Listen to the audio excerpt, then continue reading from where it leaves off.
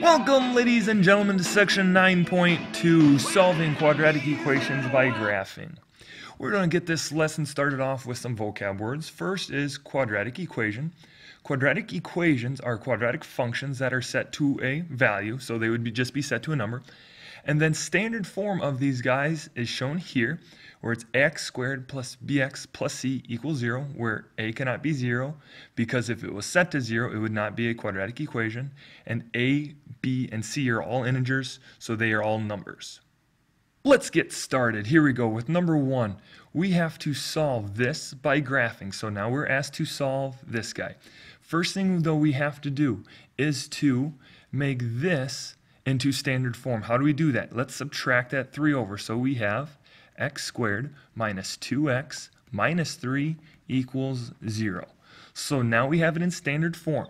Once we put it in standard form, it's the same exact thing that we have been doing the past 2 days on graphing a quadratic function. So let's go ahead and graph this. How did we graph something like this? Well, we found our a, which is 1, our b, which is negative 2, and then plug them in for our axis of symmetry.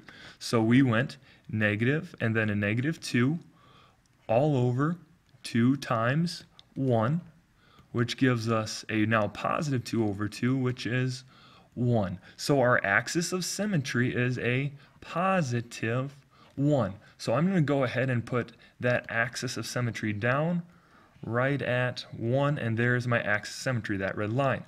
Now what do we do with this one? We plug it back into the equation. So let's go ahead and do that.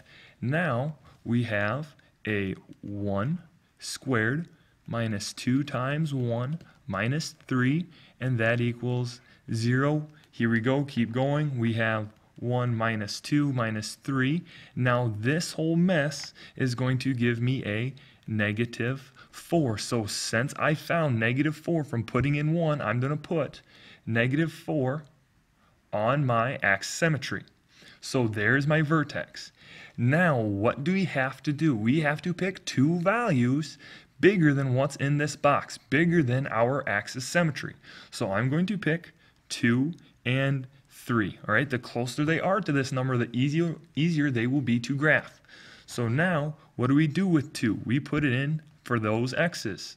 So we get 2 that is being squared minus 2 times 2 minus 3, and that gives me a negative 3. So I have coordinate point 2, 3, and then I plug this 3 in because I picked it into that x again, and so it's 3 squared minus 2 times 3 minus 3, and that gives me 0. So I have coordinate point 3, 0. Now we graph both of those both of those coordinate points at 2, 3. So from our origin we go over 2 down 3. This should be a negative 3, sorry. This should be a negative 3 because of that negative 3. And then we have 3, 0. So we go over 3. We stay right at 0. What's the next thing we have to do? Now we have to reflect the points over the axis symmetry. So it goes 1 to it, 1 away from it. Put a point. This point, 2 to it, 2 away from it. Put a point. Now, should this open up? My points show that the graph is open up. Yes, it should open up because that x squared is positive. So now we can go ahead and connect the dots. To the best of your ability. That looks like a pretty good line for me. And we're making a parabola on the other side. That's probably my best looking parabola I've made all year. And now we are looking for the solutions. We're solving this by graphing, and we're looking at the solutions. What would be the solutions? Well, we are looking for x's, right? If I solve this guy, I would have x equals something. Well, where does this graph go through the x-intercept? We're looking for our x-intercepts for our solutions. So there are 2 x-intercepts, so our solutions are going to be negative 1 from this guy and a positive 3 from that guy. So it's negative 1 and positive 3. Now what were the steps that we used to solve y equals ax squared plus bx plus c, our quadratic equation? Well, the first step was we put it in this form. We put in ax squared plus bx plus c. Make sure you get in that form first. Then you draw your axis symmetry, which is negative b over 2a. Then you plug in your axis symmetry into your equation, choosing two values bigger than or less than your axis symmetry. Then reflect those points over the axis symmetry, determine if it opens up or down, draw the parabola, and then find the roots of the graph. Let's try one more. Now we are asked to find the zeros of x squared plus 7 equals 4x. Well, here, zeros are the same things as the roots, are the same thing as solutions. So zeros are roots, and roots are solutions, roots are zeros, zeros are solutions. So let's go ahead and find our zeros. Let's go ahead and find our solution. First step that we have to do, if you want to refer back to all our steps that we had on the last slide, go for it. First step here, we have to subtract the 4x over. So it's x squared minus 4x plus 7 equals 0. So there's my new equation. What was our next step? We found our axis of symmetry. Well, A I know is 1, B is a negative 4. Plugging that into our axis of symmetry, we have a negative 4 over 2 times 1. That is the same as 4 over 2. So our axis symmetry now is 2. So this is very key. This is our axis of symmetry. So I'm going to put my axis symmetry right at 2. There's my axis symmetry that I just drew. Now I'm going to plug that 2 in to find my vertex. So let's go ahead. We go 2 squared minus 4 times 2 plus 7.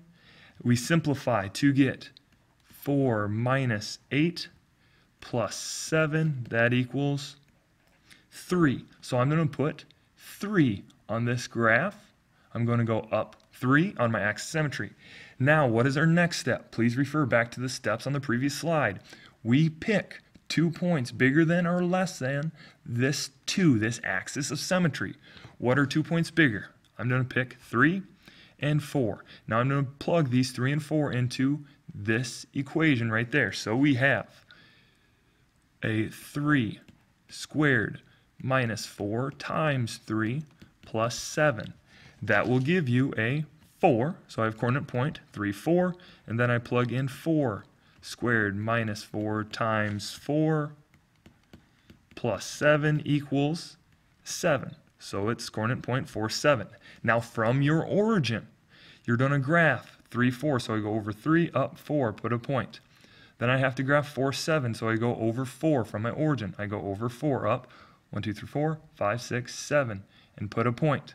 Now we have to reflect the points across the axis symmetry. So it's 1, 2, 1 away from it. This point is 2 to it, 2 away from it. So now it is opening up. Should it open up? Yes.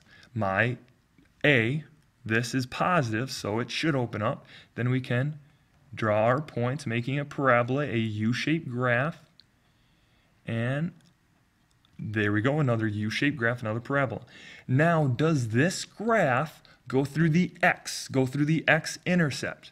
It goes through the y, but it does not go through the x. So if it does not go through this line down here, what kind of solutions do we have? Well, we do not have any solutions, so we have no solution for our equation. No solution, or a 0 with a cross through it.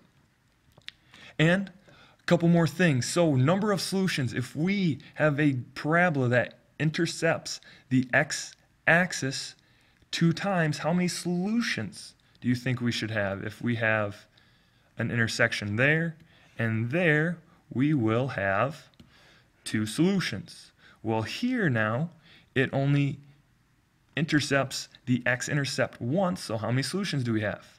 1 solution. And if it does not intersect at all, we have no solution. And that does it for section 9.2, solving quadratic equations by graphing. Good day.